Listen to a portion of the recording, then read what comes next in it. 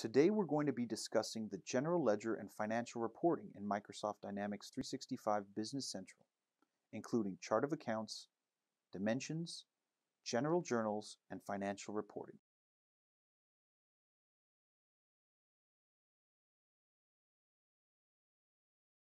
Hello Dynamics community. I'm Dave from Bond Consulting Services. One of our experts, Lupe, will be discussing the general ledger and financial reporting functionality and benefits of Microsoft Dynamics 365 Business Central. Let's get started. To review the chart of accounts, we would go under Finance, Chart of Accounts. Once we navigate to the Chart of Accounts page, we would see a list of all the accounts. Here we could click on any one of the account numbers, and that will go ahead and open the account page. Typically in Business Central, the number is the natural account segment of the account. The name would be a description of the account. Income and balance sheet field would just specify if it's an income statement or balance sheet account. Under account category, we have the basic categories of assets, liabilities, equity, income, cost of goods sold, and expense. The account subcategory is user defined, and it could be set up as needed by company. The debit and credit field will specify the natural balance of the account. Under account type, we would select posting if it's an account that we're going to record transactions to. Direct posting will allow transactions to be posted to this account. If we want to block any transactions from being posted to this account, we could turn on the block option.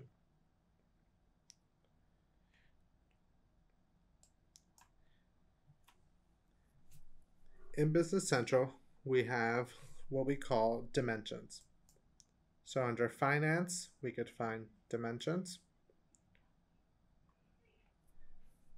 These are additional categories and information that you could track within your general ledger. For example, department. Under department, we could click on dimension values. And this will give us a list of the corresponding values that are available for this dimension. So if you want to keep track of a specific expense by department, you could set up a dimension and record the appropriate transactions with the correct code. Going back to our chart of accounts, if we open one of the accounts, for example, our income account,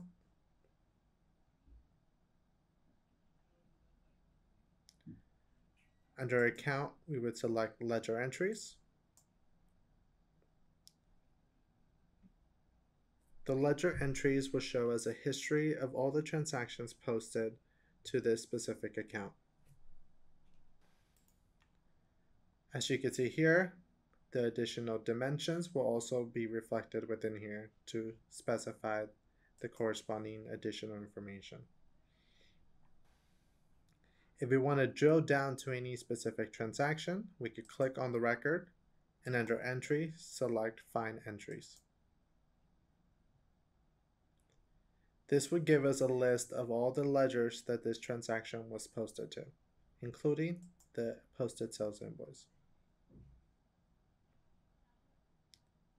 If we want to review the full journal entry related to this line item, we could also click on the number of entries and see a list of all the journal entry lines.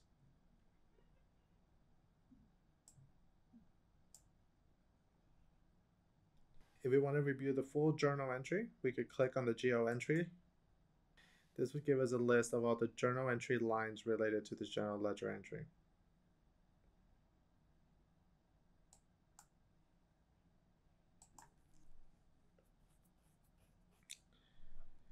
Within the general ledger entries, you also have an option to export the list out to Excel, selecting the Open in Excel option. Or we could also click on the filter pane to add any filters as needed.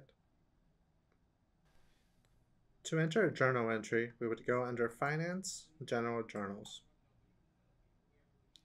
Here, we could create different batches to store the different transactions as needed. In this case, we'll go ahead and open the default badge. Under the default badge, we could see two different views. In this one, we have the debit and credit columns. Under page, we could select show more columns for a list view as well. Under document number, the journal entry number will automatically be populated. Under posting date, you can specify the date of your transaction, and then now you can navigate to the account number to specify the accounts. In this case, I'm going to go ahead and select one of our expense accounts.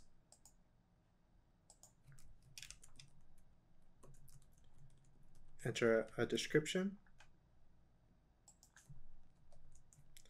and enter the amount in the corresponding debit or credit column. Now go ahead and enter the second line item. And you could also click on F8 to copy the description from the line above. Thank you, Lupe, for showcasing the Dynamics 365 capabilities. And thank you, Dynamics community, for your attention. We hope you enjoyed this video. Subscribe to our channel if you want to learn more about utilizing Dynamics 365 to grow your business. Click here for our related videos. Utilize our website down below.